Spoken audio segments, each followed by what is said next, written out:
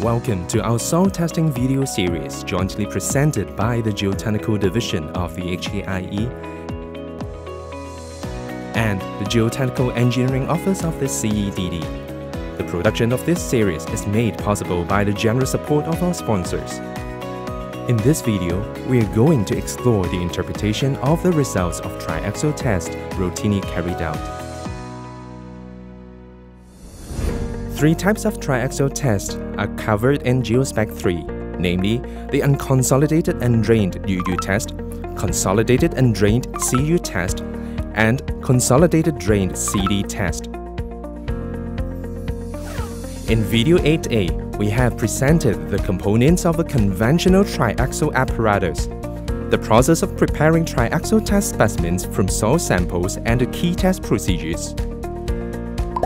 We will now present the interpretation of the different types of test results. Triaxial test can be used to determine the shear strength and stiffness of a soil. Depending on the type of test, control of specimen drainage and the measurement of pore water pressures may be carried out, and the total stress or effective stress parameters can be obtained from the test results. The UU test is mainly used to obtain the undrained shear strength CU of a soil. There is no consolidation of the soil specimen before shearing, and water inflow and outflow are not allowed. Hence, it is a quick test. The CU and CD test are mainly used to determine the effective shear strength parameters of a soil. In particular, the CD test can provide information on volume change of the soil specimen during shearing and the dilation angle for a dense soil under normal confining pressure. On the other hand, the CU test does not allow volume change but can give information on the excess pore water pressure development during shearing of the soil specimen. An advantage of the CU test is that multi-stage shearing can be carried out on the soil specimen. In the multi-stage test, the soil specimen will undergo 3 stages of shearing under 3 different confining pressures. So, it can provide 3 data points from one specimen for determination of its shear strength parameters. The use of the same soil specimen can theoretically eliminate specimen variations that could be present if specimens are prepared from samples taken from different boreholes or from different depths in a borehole. However, a multi-stage triaxial test has its drawbacks. In the first and second shearing stage, the test is stopped after the peak deviated stress or peak stress ratio is reached before shearing in the next stage. The specimen will have undergone partial failure at such a state. This process may weaken the specimen and affect its shear strength at the subsequent stages.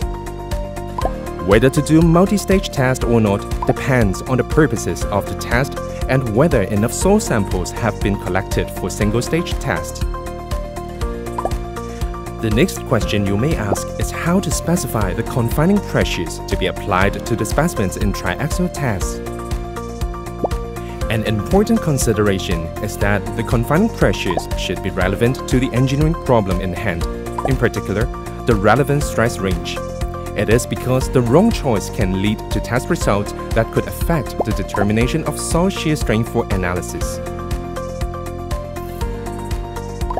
Figure 3 of GeoGuide 1 shows the actual mole column failure envelope under different stress ranges. As you can see, the best fit line for the failure envelope for the larger range 2 can be very different from that for the small stress range 1. The latter has a smaller apparent cohesion but a larger angle of shear resistance. Therefore, it is important to specify appropriate confining pressures to be applied to the triaxial specimens. Let's use the slope stability assessment problem shown here as an example. This figure shows the critical slope section for a slope.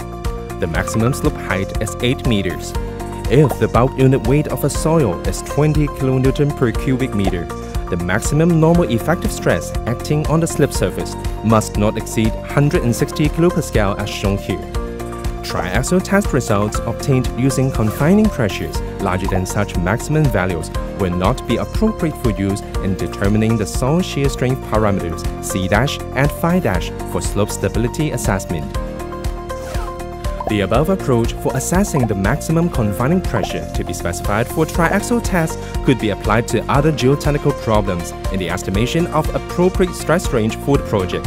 Examples include design of retaining wall, basement excavation, pile founded in soil, and reclamation. It is worth noting that triaxial tests under a high confining pressure will be useful for determining the critical state strength of a soil.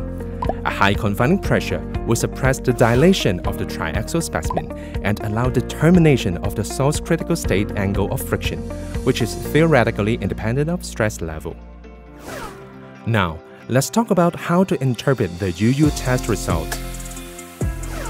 This plot shows the UU test result for a clay specimen. The peak deviated stress is 20.6 kPa and the confining pressure is 60 kPa. We can plot the Mohr circle for this stress state and obtain the specimen's undrained shear strength Cu by drawing a horizontal line with the undrained angle of shear resistance Φu equal to 0. The Cu value is equal to half of the diameter of the Mohr circle, which is also 1/2 of the peak deviated stress. In practice, several UU tests are conducted on specimens prepared from soil samples with similar void ratios or moisture contents and subject to different confining pressures. Assuming the soil specimens are fully saturated, a number of Mohr circles of similar sizes can be obtained from these tests. We may then select a suitable Cu value for design, taking into account possible sample variations.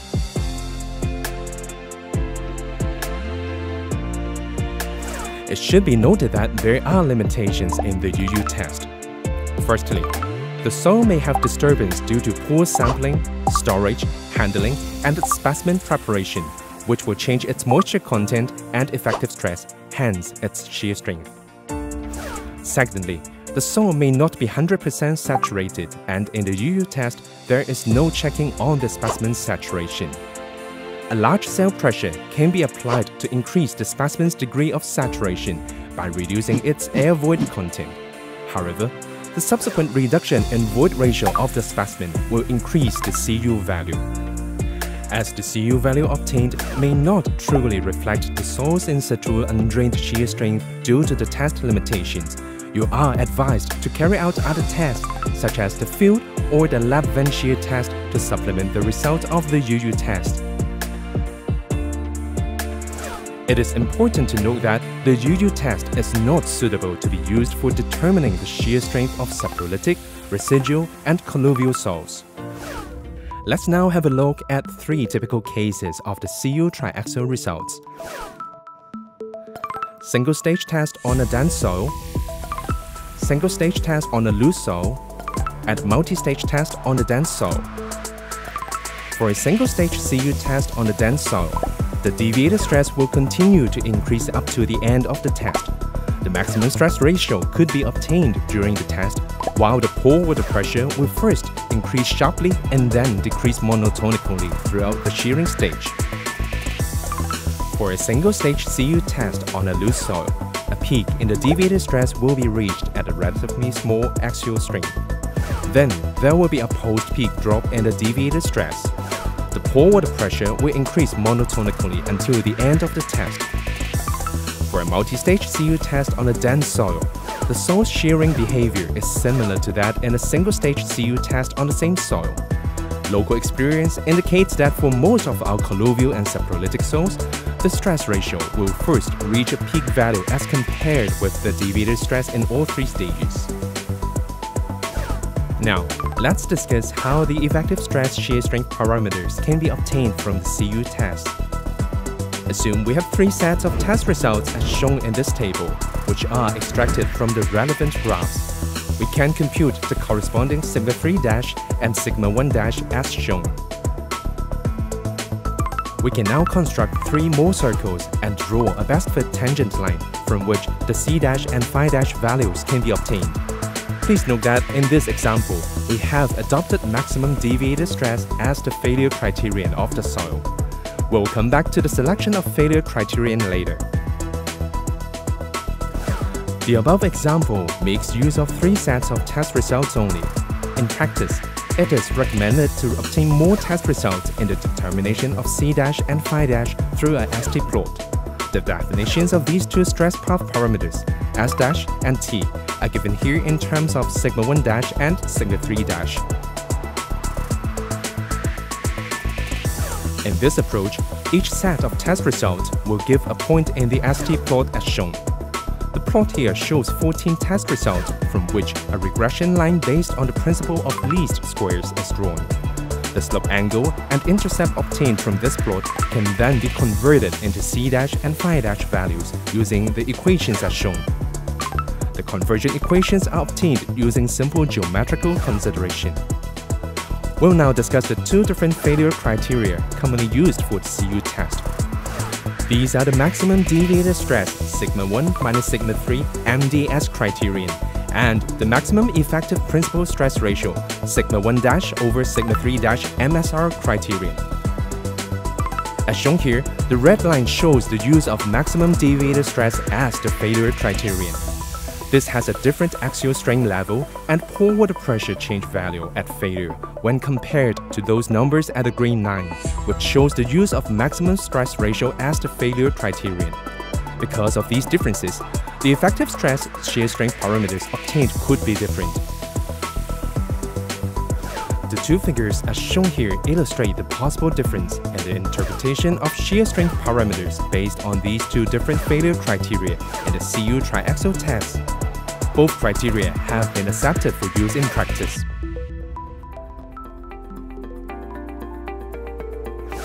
Typical CD test result for a dense soil is shown here. A dense soil shows a peak in deviated stress and then exhibits strain softening after the peak is reached.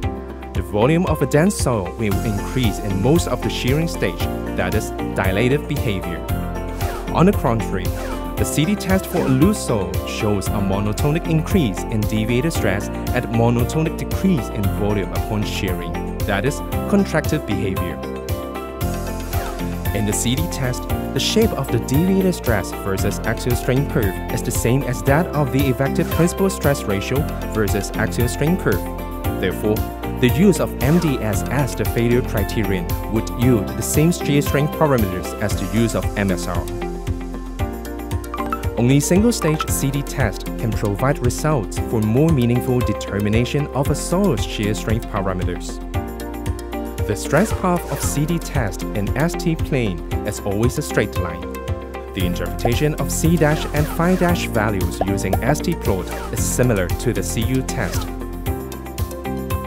We have just shown how C' and phi' values may be obtained from a ST plot. In practice, the designer should take into account local experience and the typical values and considerations given in local guidance documents such as GeoGuide 1 in the selection of design values of soil shear strength.